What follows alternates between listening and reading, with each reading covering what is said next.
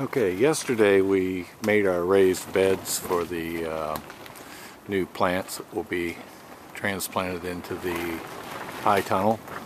Next step will be to install the irrigation and plastic mulch to prevent weed growth.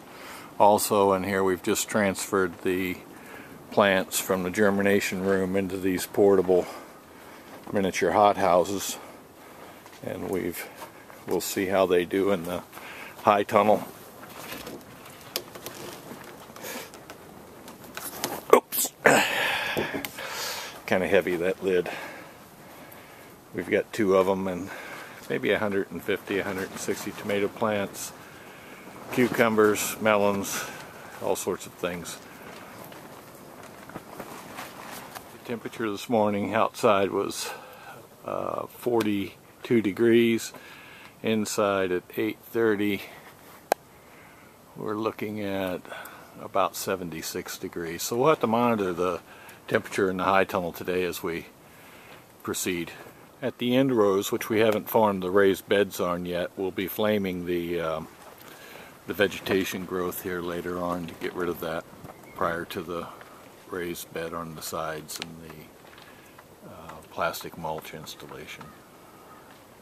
Okay, the next step with the raised beds is to install the irrigation lines, the drip tape as they call it, and that'll be hooked to main header line and our water supply.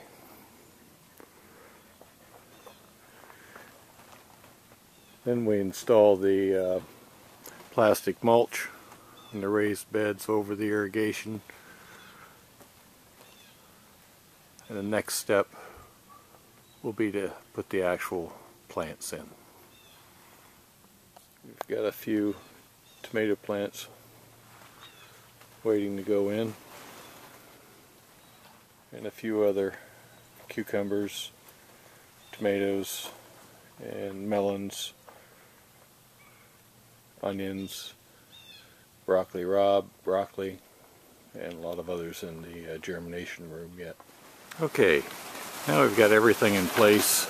Tomatoes planted, row covers complete, stakes in place, and the high tunnel is prepped. Irrigation systems installed, timers are activated upon setting, and most of the plants are in here with the exception of a couple sweet peppers and jalapenos, which were still germinating. These rows that are uncovered have broccoli rabe, carrots, and herbs over here have yet to germinate. They've been in for 2 or 3 days.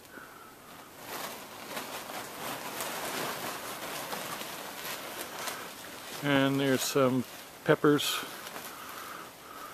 golden wonders here, a slot for the sweet peppers when they're ready, and some cow wonders, and a small slot for some jalapenos which are germinating, and we've got some cayenne in place there. The melons in this row and the cucumbers in the other row. I might have that reversed. Yeah, I do have that reversed. Those are the melons. Cucumbers are here.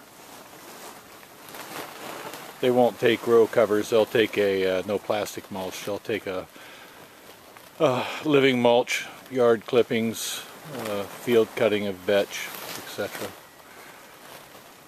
And down at the other end, we've got a couple rows, double rows of spinach that was planted yesterday. Some sunflowers that were planted just this morning. And the corn, which was planted 2 or 3 days ago. A little windy out there. Yeah. Hear that wind whipping. We'll keep you posted as the plants start germinating and growing.